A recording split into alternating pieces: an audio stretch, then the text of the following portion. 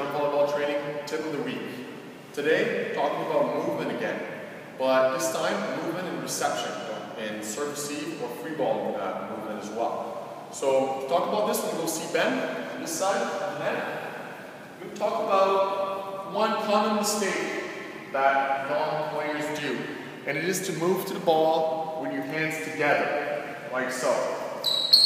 You see Ben is moving to the ball with his hands together, okay, which keeps him from being fast and efficient in his movement to the ball. So instead of that, we're going to tell Ben to keep his hands in front of him with palm facing up, so he's ready to play the ball at any time. Ben's going to try this. Up.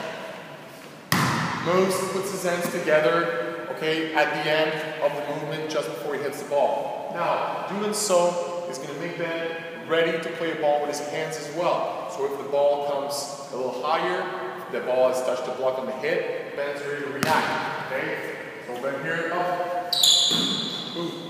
Okay, his hands are ready to play the ball, more efficient and faster with the ball. So make sure you keep your hands in front of you and separate them when you move. You can be much more efficient and fast to the ball.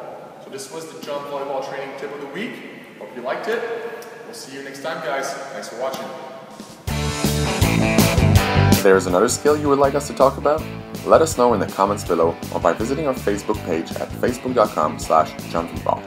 Once there, make sure to enter our contest to win a free clinic for your team with a former professional player. Be fast, you have until Sunday to participate. Now, see you next week for more helpful volleyball tips.